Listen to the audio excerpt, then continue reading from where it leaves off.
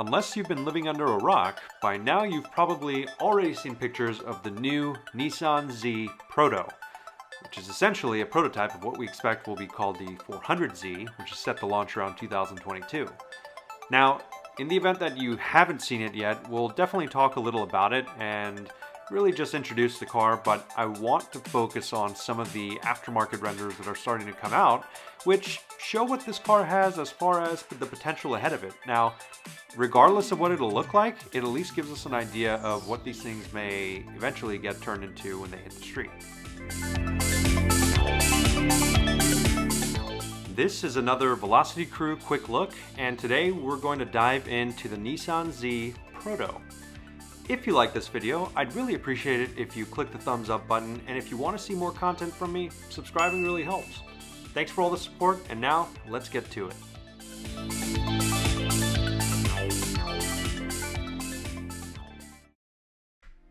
Last week, Nissan, after 12 years, finally unveiled the prototype for their next generation Nissan Z.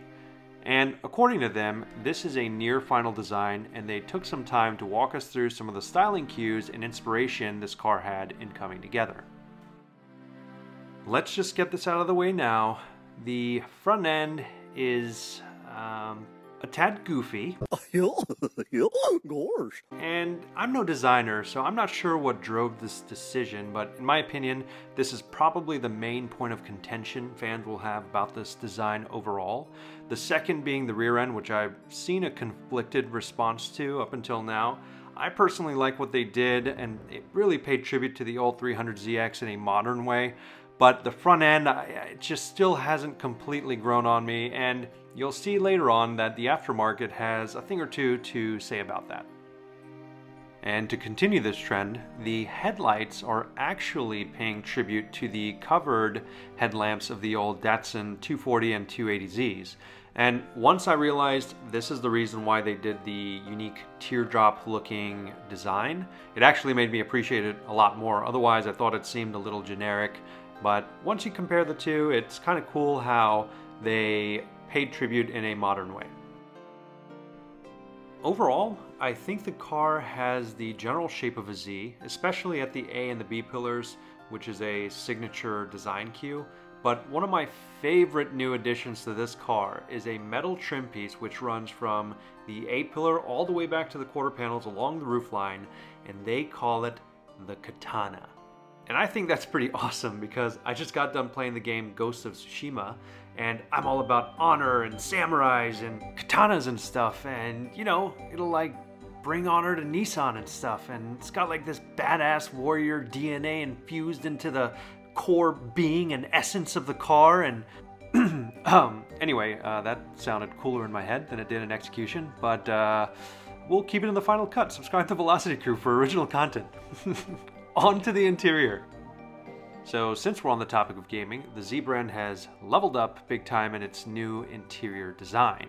It's probably the largest styling leap taken by any Z generation in recent memory. I always thought the 300ZX had one of the most unique interiors due to all the 90s style controls along the steering column, and the 350Z and 370Z interiors were more or less nice, but they really took the function over form methodology with a little bit of a throwback. However, the new Z Proto's interior, it keeps that throwback with the iconic 3 physical gauges on a center dashboard, but all the other screens become modern and digital. The center console reminds me a little bit of how the 370Zs was set up with one large cup holder, and let's just take a minute to admire this glorious shift knob. That's right, it comes in a 6-speed manual transmission, and it just looks so perfectly wrapped in that leather. If that ain't honor, then I don't know what is. Oh yeah, and as far as the engine, they say it's going to be a twin-turbo V6, and it really doesn't take Sherlock Holmes to figure out that it's probably going to be the VR30 DDTT from the Infiniti Q60. So it's probably going to make somewhere in the range of 400 horsepower, it's going to have turbos, and it's going to be highly modifiable. They haven't confirmed any of this, but we pretty much suspect as much in the car community. Anyway, that's a light introduction to the 2023 Nissan Z Prototype to get you up to speed. Now, let's talk about what I really wanted to get into in this video, and that is, how did the world respond to this car? And let's take a look at some of the fan-made and aftermarket renders to show what these cars might actually look like once they start rolling around town. Because when Nissan revealed this, we only saw it in this bright yellow color and really didn't get to see or hear a lot more about the car.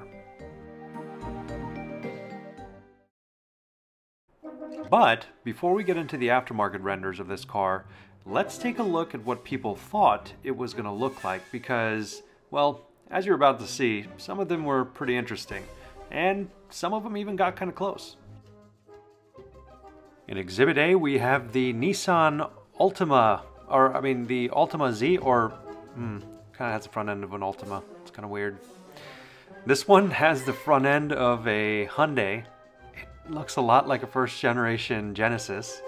This is a magazine render with a triple center exit exhaust and a very tame looking front end. It's interesting, their take on the headlights.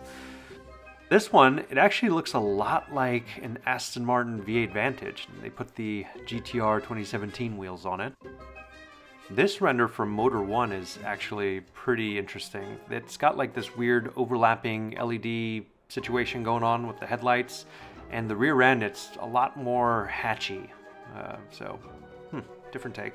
Here's another magazine render, and you know, I kind of wish the launch color was an orange. I know there's historical significance to the yellow paint scheme they chose, but this one is actually my favorite render altogether, just because it's got very clean lines. It's got those 370Z wheels. I like this one. And the last two here, it looks like they literally took the silhouette you saw in the beginning of this section of the video and they put some body lines to it. So pretty close. Anyway, it's always fun to see the pre-release concepts people put together before we know what the car looks like. But now that we do know what it looks like, let's take a look at some of the aftermarket renders, because this might give us a pretty good look into the future of what these cars will look like when people start modifying them. And I've saved some of my favorite and most weird looking ones towards the end, so keep watching along. First up, we've got a multicolor view of the Z outside of the typical yellow that we've seen it in. And next we have a couple different renders of what a Nismo 400Z would potentially look like. This one has a lot of GTR parts on it. And ex-Tommy Design went and cut the roof off, and it kind of looks like a Miata here. This one's actually pretty cool. It's pretty simple, just a little bit of a drop. It's got the two-tone effect going on with some TE37 looking wheels. This one's pretty cool. It's kind of like a modern versus retro look, and the bottom picture is actually someone's car. And this one from Art Tuners already has the riveted wider fender flares and a slew of different wheel options, but I'm really digging that duckbill rear spoiler lip. Now this render from Larry Chen's pretty cool. It's got the old Datsun style wing mirrors. It has the duckbill, the wider flares on the wheel arches, but the old school racing number, that big white circle on the door panel. That's so cool. John Seibel, I hope I'm saying that right, showing what his version of the Nismo 400Z would look like. And a little bigger, better resolution there. Pretty cool. And one of the biggest names in the Z world, Z1 Motorsports, putting their spin on what the Nismo 400Z might look like. And it actually has the cool GTR style hood inlets. And we've got not one, but two renders for Chris Forsberg's drift car. One from John Seibel and the other one from Hugo Silva Designs. Pretty cool. And you've got shades of cars with big aero and just making the most use out of that big old air intake in the front bumper. In fact, if you've noticed, a lot of these renders, they haven't really touched the front bumper too much. It's kind of interesting. Car Lifestyle taking some cues from the 2020 Nismo GTR. They've actually made the front end a little sharper, and they took that GTR wing. Focam Tokyo with a pretty minimalistic design. Again, big aero and multi-spoke wheels with a little bit of a drop. This one looks pretty clean. And shout out to Cola Corolla with the Bozoku looking 400Z. And also shout out to F-Spot for introducing me to what the heck Bozoku is. If you don't know what it is, go ahead and Google it. It's pretty interesting. But that pretty much sums up the main aftermarket designs that I saw. So let's go into some of the weirder designs. And it wouldn't be a brand new car reveal if someone didn't go ahead and turn it into a wagon, or I guess this is technically a shooting brake design. And X-Tommy Design, they've got a couple other renders earlier in the video, so pretty solid quality. I think this one looks pretty cool. However, definitely on the weird end of the spectrum. And next up we've got Newt TRZ with the 8-bit looking Super Nintendo sprite pixelated Z Proto. And I just think it's a different take on it. It's just kind of weird, but kind of cool. And it looks like it's just a pixelated version of the launch car. But the one that takes the cake is Katasi 935Z. Literally made an Instagram account for this John Seibel Nismo Z with a 2020 Porsche 935 race car front end, and I didn't know this car needed this modification. I'm just kind of speechless on this one. Needless to say, pretty weird. And now, my favorite renders. First up, we've got Yasi Design, and good God, this thing looks epic from every angle. I mean, I've been following Yasi Design for quite a long time, and I know he's made some really awesome renders, but this one takes the cake for me. He did a convertible version as well as a full-on Mad Max version. And hat tip to you, sir. What an awesome, awesome render. And next up, we've got Neapolitan with the classic Calsonic livery on the car with some LM GT1 wheels. And I love the fact that it's hand-drawn, but it even gets better. If you go to the actual Instagram post, there's a video of it moving. So it's actually animated, so kudos. And then you've got Zatsuma, who made a pretty cool render that's identical to his own personal 240Z. And there's actually a couple really subtle tweaks that make this one really stand out. Zatsuma says, haters will say it's photoshopped. Spent too long a time staring at this, so I had to have a play. Tweaked the nose, the tail, roofline, and center crease line, headlights, and a few extras. Sorry, not sorry. My friend, you do not have to apologize because this thing looks awesome. And now my favorite render of what the car could potentially look like when it launches is from JDM Z34. Really, the main difference is it's a little lower, but the front bumper and what he was able to do with the grille, it just completely ties the whole car together. It gives it much more of a sinister look. Of course, the car's black as well right now, but the way the angles and the curves were added to that front grille instead of just having literally just a rectangle, I think it sets the car off in a very complimentary way. So hopefully Nissan sees some of these, and in my opinion, I think the front end is the main area where the tweaks can be made, but we'll just have to wait and see. Either way, it looks like we've got a lot of great options from not only enthusiasts, but from the aftermarket tuners as well. So when this car hits the streets, it's gonna be a really unique vehicle.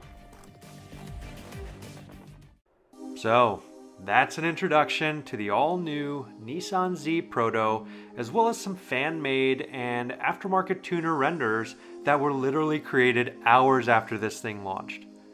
I personally am really looking forward to seeing the car come out. I think Nissan really is taking a step in the right direction with it. There may be a couple tweaks that they can make, but overall I think it's going to be really great for the brand.